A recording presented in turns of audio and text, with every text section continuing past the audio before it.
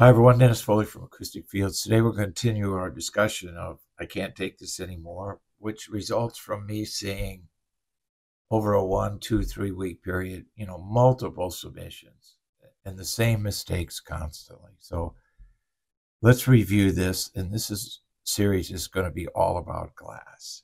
Glass has a negative impact on frequency response. It's not easy to calculate, but it's very easy to hear. So you want to stay away from glass in all the sound fields that are critical to achieving high resolution in a room.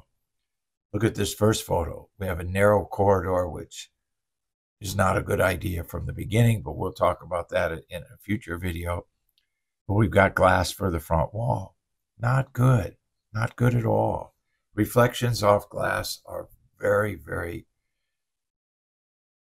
bad distortions, I guess is the way to say it. Look at this next photo. We have a whole front wall that's glass. There can't be any resolution in this room. There just can't be. Now, there might be blinds or shades that pull over the glass when you're listening to music. That's fine. But listen, if it doesn't have a predictable rate and level of absorption that matches resolution, you're back to ground zero again. This next photo looks like a listening room combination. We've got glass for the front walls again. Not good.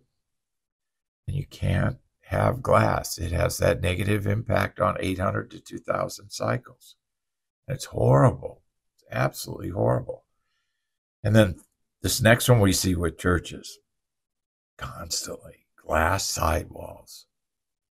Sometimes I wonder who designs these rooms, because the sidewall reflections in large venues have a direct impact on speech intelligibility. And that's how many words in a 10-word sentence you can hear clearly. And isn't that the goal in churches and large venues? Speech intelligibility. So why are we shooting ourselves in the foot with windows on the sidewalls? Next one looks like a little bedroom setup. Once again, windows. Not good. So we want to stay away from glass completely in a critical listening environment. Okay, so is it the answer no windows? Or can we have windows? Well, we can have windows. Look at this graphic in a new design we're building. Look where the windows are.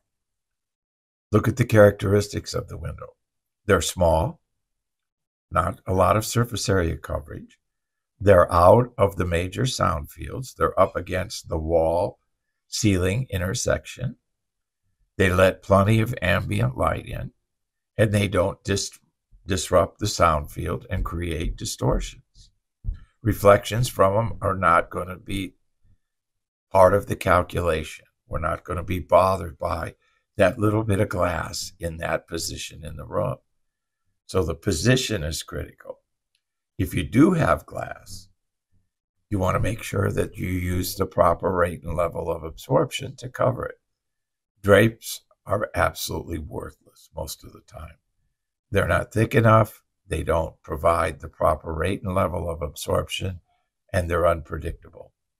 So you want to be careful with using standard material types. If your goal is resolution, which ours is, like I said, we view everything through a lens of resolution.